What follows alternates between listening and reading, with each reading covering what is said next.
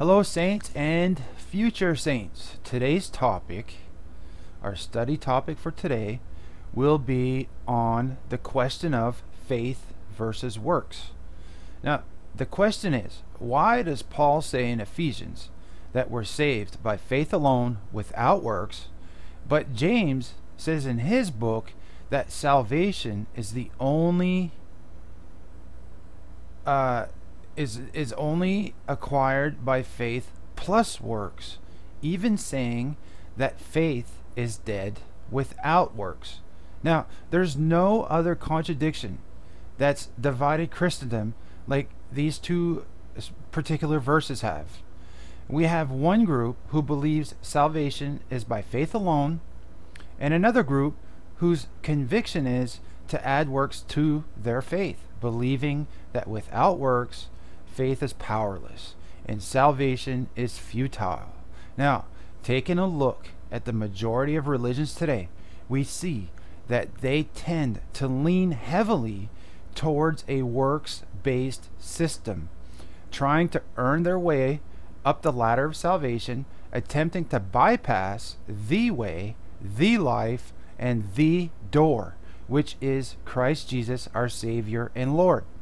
Now, when I say the majority, I'm talking about 99% of all religious denominations out there. They teach and subscribe to a works-based system. The same system and laws the nation of Israel was prescribed by God throughout the Old Testament and the early part of the New Testament, specifically the four Gospels: Matthew, Mark, Luke, and John.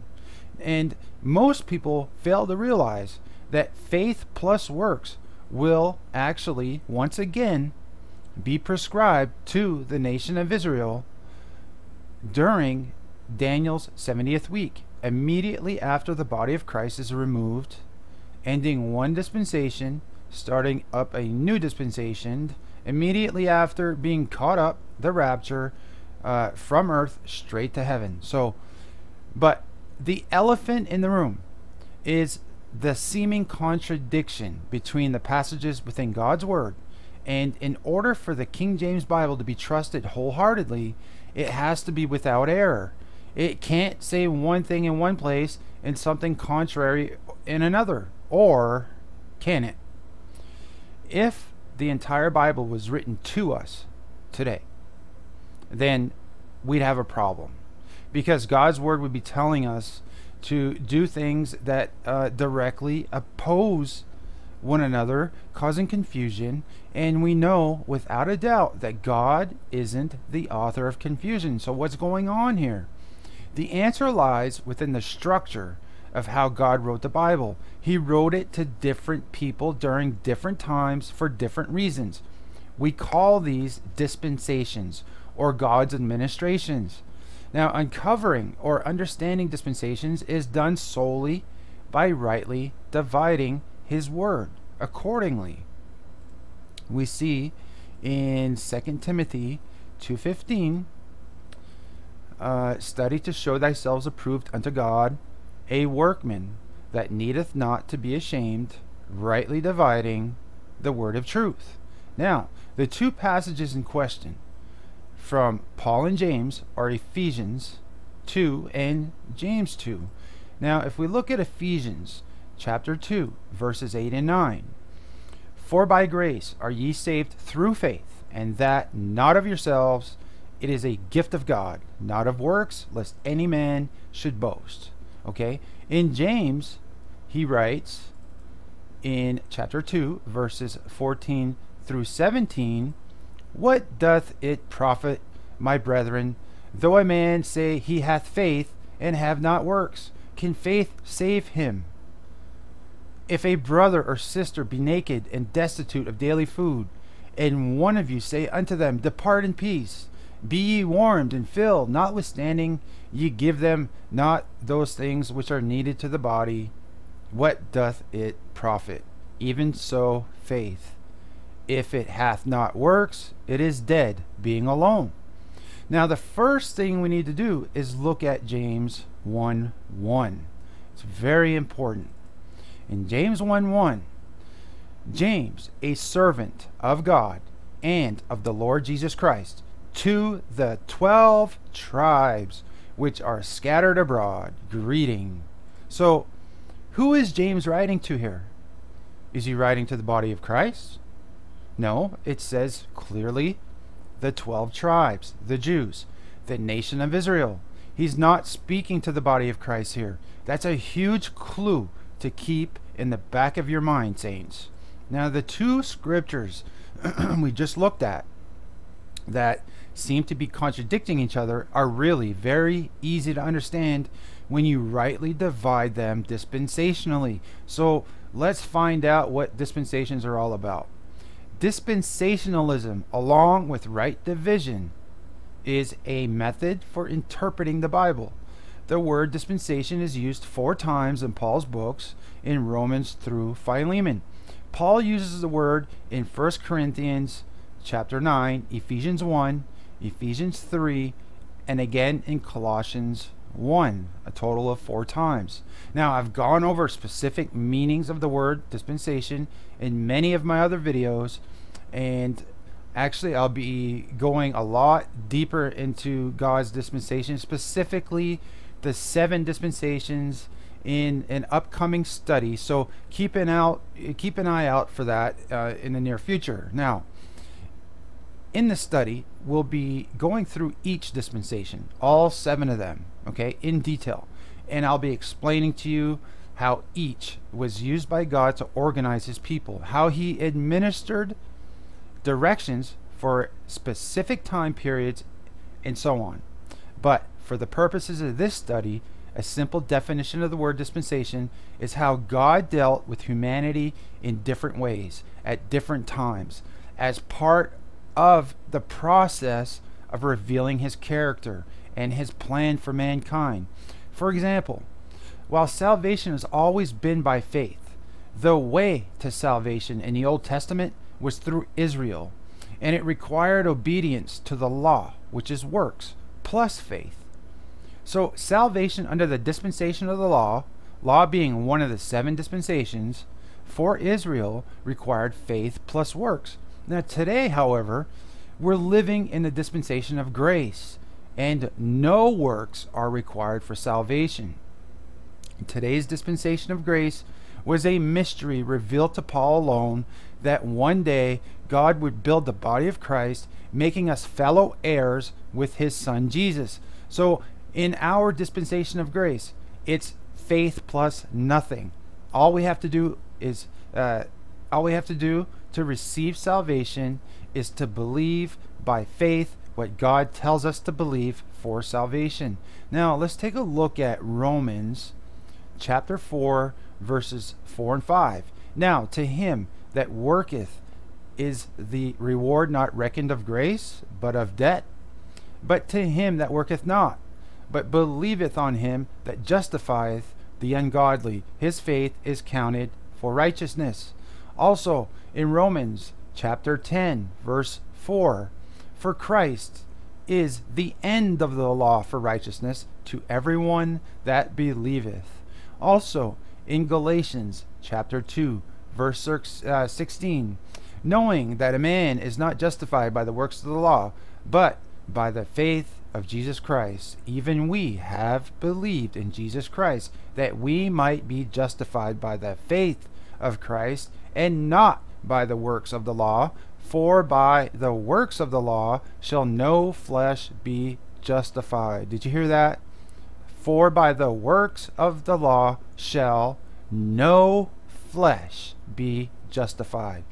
Now, we need to go back to the book of James to see our supposed contradiction once again, to get a clear example and to get a complete picture. Okay, so in James chapter 2 verses 14 through 26 we read, what doth it profit, my brethren, though a man say he hath faith and hath not works? Can faith save him? If a brother or a sister be naked and destitute of daily food, and one of you say unto him, depart in peace, but be ye warmed and fulfilled, and one of you say unto them, depart in peace, and be warmed and fulfilled. Notwithstanding, ye give them not those things which are needed to the body. What doth it profit? Even so, faith, if it hath not works, is dead, being alone. Yea, a man may say, Thou hast faith, and I have works. Show me thy faith without thy works, and I will show thee my faith by my works. Thou believest that there is one God, thou dost well. The devils also believe and tremble. But wilt thou know, O vain man, that faith without works is dead? Was not Abraham our father justified by works, when he had offered Isaac his son upon the altar? Seest thou how faith wrought with his works, and by works was faith made perfect? And the scripture was fulfilled with which saith, Abraham believed God, and it was imputed unto him for righteousness, and he was called the friend of God. You see then how that by works a man is justified, and not by faith alone only. Likewise also was not Rahab and the harlot justified by works, when she had received the messengers and had sent them out another way? For as the body without the spirit is dead, so faith without works is dead also. So we need to ask ourselves a question, and we need to be honest in how we answer this. Is there a difference in salvation methods between Paul and James? The answer is absolutely a resounding yes. There is a difference between the two. And without right division, without understanding dispensations, it would seem to be a contradiction. But the truth of the matter is, there is no contradiction between what James and Paul say about salvation, because each person is teaching under a different dispensation. James is writing to the Jews under the dispensation of the law, while Paul is writing to the body of Christ, both Jews and Gentiles, under the dispensation of grace, a completely different program or dispensation. Now, James wrote to the Jews, despite what most Christendom believes and teaches, the 12 never had a ministry to the Gentiles. They ministered to Jews only. At the end of the Jerusalem Council, the participants formally agreed to continue to abide by this state of affairs. The Jerusalem Jews and those under their leadership would minister to Jews, and Paul would minister to the Gentiles. In Galatians chapter 2, verses 7 through 9, but contrariwise, when they saw that the gospel of the uncircumcision was committed unto me, as the gospel of the circumcision was unto Peter, for he that wrought effectually in Peter to the apostleship of the circumcision, the same was mighty in me towards the Gentiles. And when James, Cephas, and John, who seem to be pillars, perceived the grace that was given unto me, they gave to me and Barnabas the right hands of fellowship, that we should go unto the heathen, and they unto the circumcision, being the Jews. And with further truth, we see who James was writing to in James 1:1. Again, we look at James 1:1. James, a servant of God and of the Lord Jesus Christ, to the 12 tribes which are scattered abroad, greeting. Now the confusion, the problem comes from mainline churches mixing these two dispensations together, which is a big no-no, and it's the cause for contention, okay, and confusion. The entire Bible deals in dispensations, Jews and Gentiles. All of us, okay, are one or the other as far as God's concerned. Now, in one of my earlier videos called Hidden Truth Part 2, I went over in detail just who the Apostle Paul was, his background, his education, his motivation, his conversion from the law to grace. Now, if you want to know more about Paul's background, I highly recommend you watch it. It's titled Hidden Truth Part 2. But now, we have James. Just who is this James character, okay, whose book we have in our Bibles? Now, the author of James was James the Just, a half-brother of Jesus, not to be confused with the Apostle James, who was the son of Zebedee, who was one of the 12 apostles, who was martyred around 44 AD by Herod, okay, the grandson of Herod the Great. Now, look here with me at Galatians chapter 1, verse 19. But other of the apostles saw I none, save James, the Lord's brother. We see Paul here telling us that this particular James was not one of the 12, and it's clearly Jesus's half-brother. In any case, James was not one of the original 12, okay, and he was therefore a second-order apostle. By the time Acts 15 comes around, however, he had superseded Peter at Jerusalem. It wasn't James, it was James, not Peter, who was in charge of the Council of Jerusalem in 51 AD. At that council, the Jerusalem apostles met with Paul to address the problem of the Gentile salvation under Paul's ministry. Like the 12, James was a Jew who'd been saved by believing the gospel of the kingdom, that Jesus was the Messiah, the Son of God, while keeping the law, okay? Faith plus works. Now, James had not believed in Christ while Jesus was alive. We see this in John chapter 7.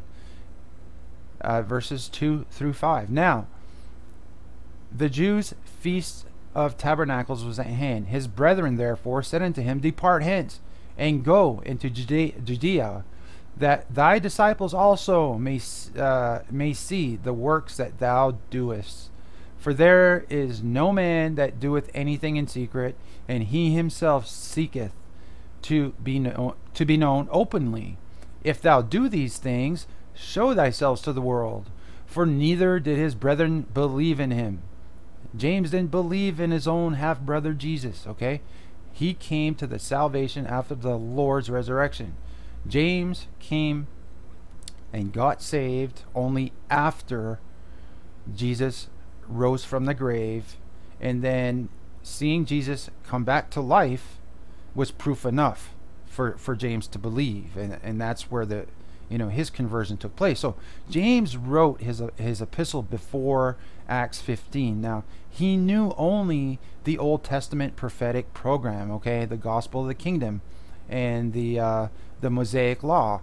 He knew nothing of Paul's secrets, the secret gospel of grace.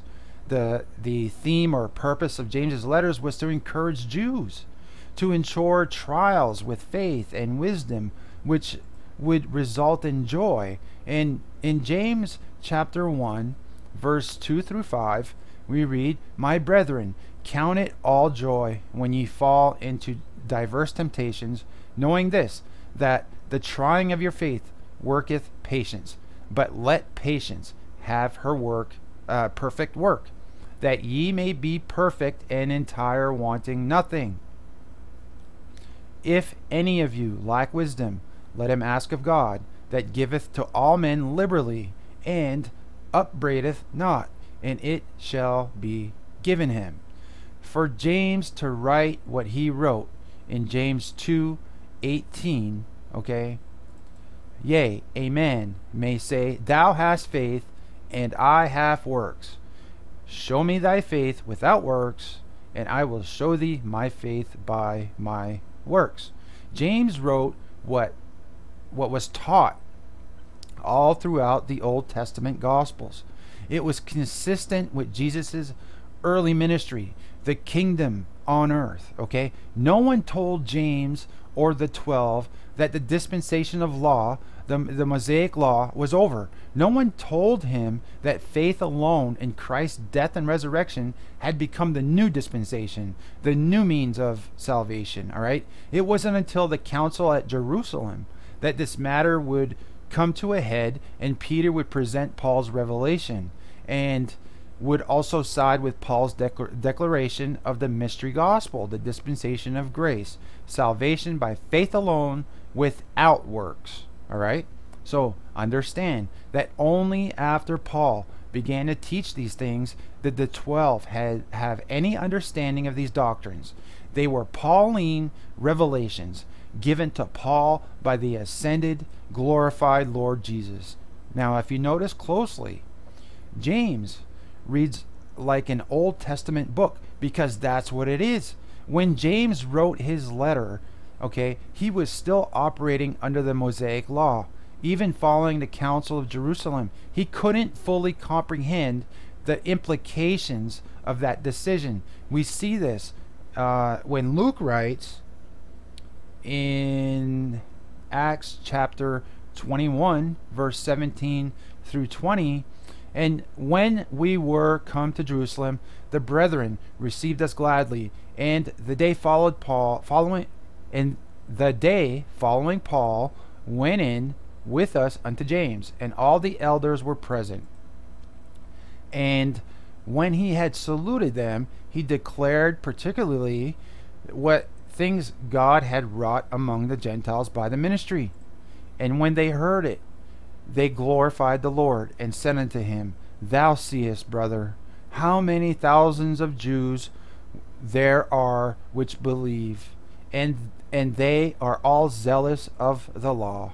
See, James greeted Paul and rejoiced with him about salvation of the Gentiles. But what he was really excited about was the salvation of the Jews, his brethren, and the fact that they were zealous for the law. He still didn't get it at this point. God had spent 1,500 years pounding in the law, okay?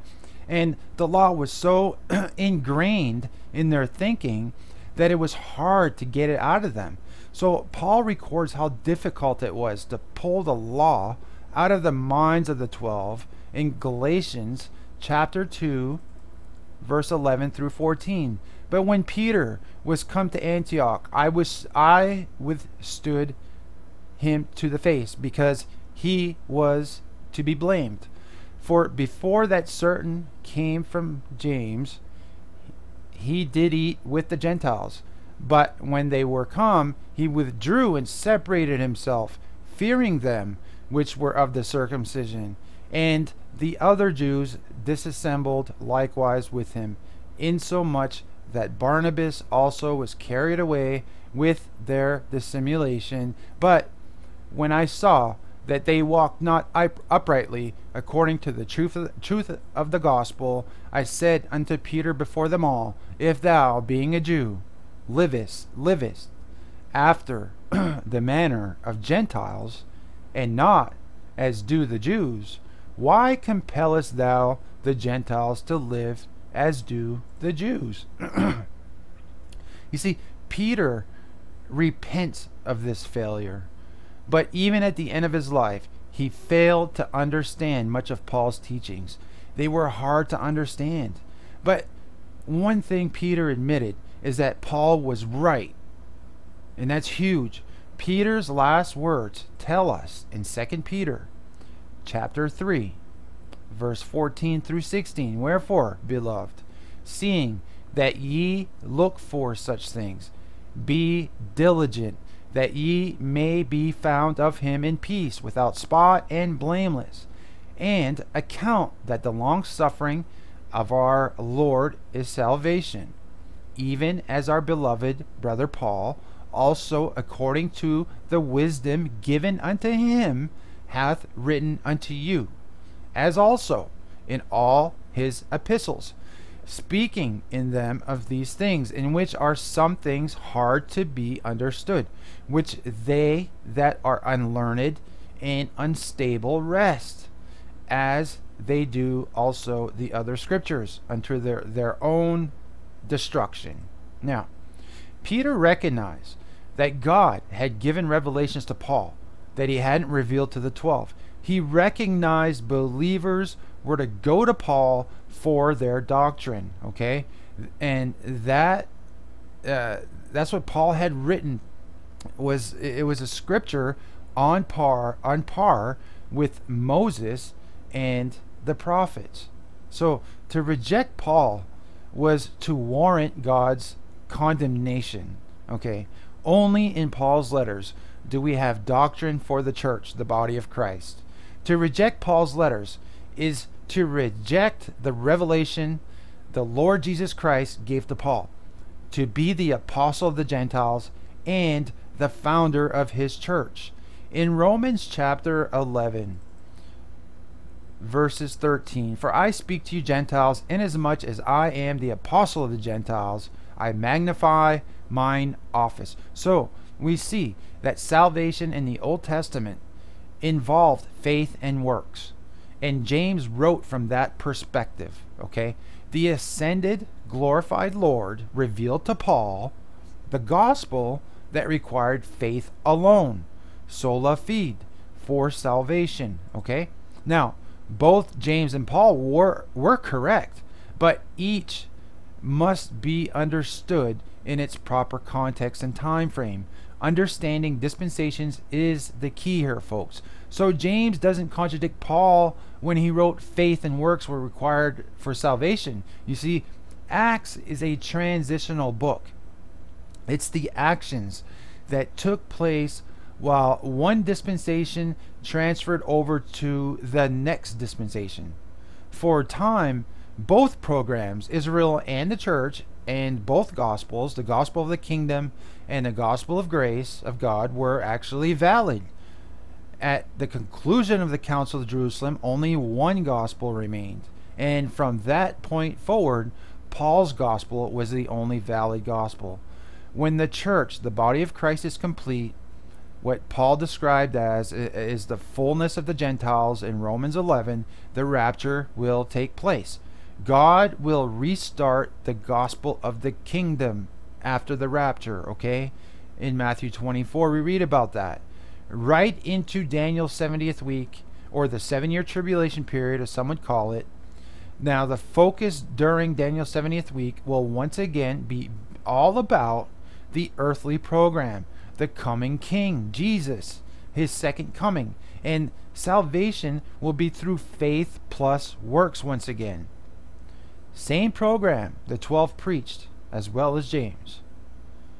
Now, in closing, keep in mind, the only books to us today are Paul's books, Romans through Philemon. The books of James, Peter, John, Jude, Revelation, Matthew through Mark are all about the coming earthly kingdom. They're written to the nation of Israel about Daniel's 70th week, going into the millennial reign, the 1,000 years of Christ Jesus' reign on earth, setting up the earthly kingdom. Now, if you understand how to keep God's word correctly divided per dispensation, you'll dodge the many false teachings out there, okay, that try to combine the church program with Israel's program, causing all kinds of confusion. Peace and grace in Christ Jesus unto all of you. Thank you for studying with me, my friends, and I'll see you on my next video.